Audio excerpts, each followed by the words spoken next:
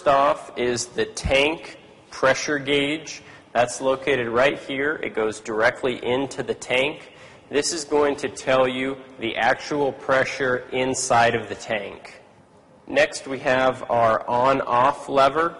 When you turn it on, the air compressor is going to fill up to a specified pressure, and it's going to automatically turn itself off, even though the switch will still be in the on position.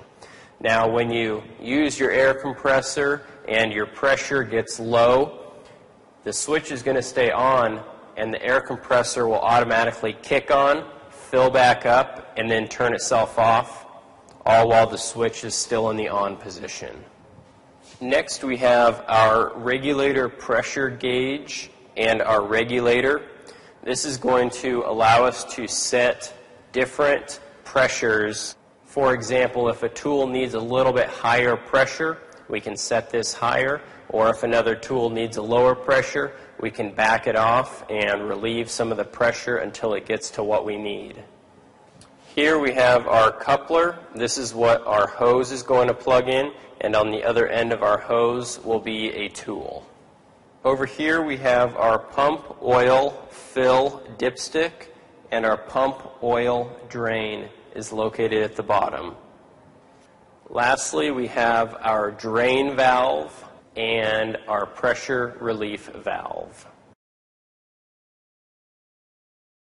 Before we start up our air compressor, there's a few things we need to go through first. To start off, we need to have our switch in the off position. Next, we need to make sure that our air tank has been drained. Next, we want to make sure that our tank pressure gauge reads 0, telling us that there is no pressure inside of the tank. Next, you want to make sure that your safety valve is working properly.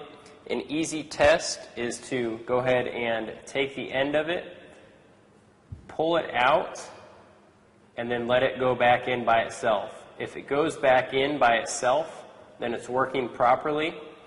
If it doesn't, then you're going to want to have someone look at it. Make sure that your drain valve is tightened. And the next thing we need to do is check the oil to make sure that there is enough oil in it. And our last item is just to make sure that all of these guards are secure and that they are in place. You never want to run it without any of these guards in place. Talking about accessory and attachment safety.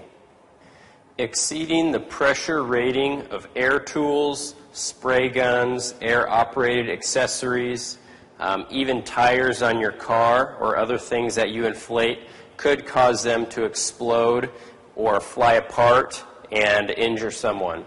In addition, if you exceed the air pressure of the tanks, you could damage them also. You always want to reference the user's manual when looking for the operating pressure. On this tool's manual, the operating pressure is between 70 and 120. With air compressors, you want to make sure that you never inflate small, low-pressure objects such as children's toys, footballs, or basketballs, or anything like that.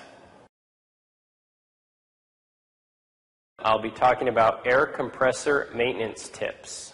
Before you perform any maintenance tasks, you first need to turn the compressor off, unplug the compressor, drain the tanks, and let your system cool off for a little while.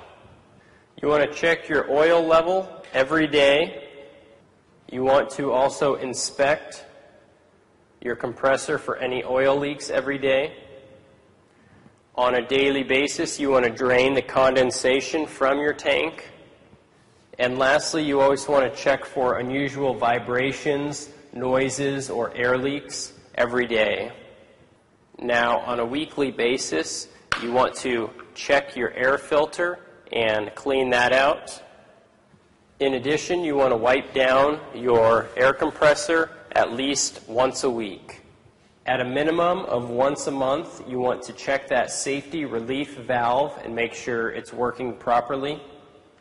And every 200 hours of operation, you want to replace the air filter and change the oil. I'll show you how to change oil in an air compressor. First off, ensure that your unit is turned off, unplugged, and has cooled down.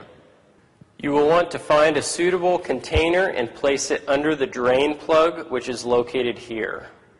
Next, we're going to remove the oil dipstick.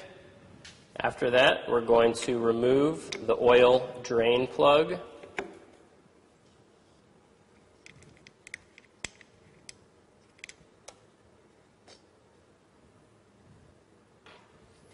If you tip the compressor, it'll help it go a little bit faster.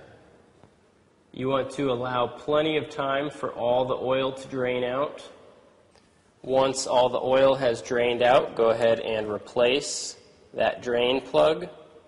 Next, you want to fill it back up with the correct amount and type of oil as specified in your user's manual.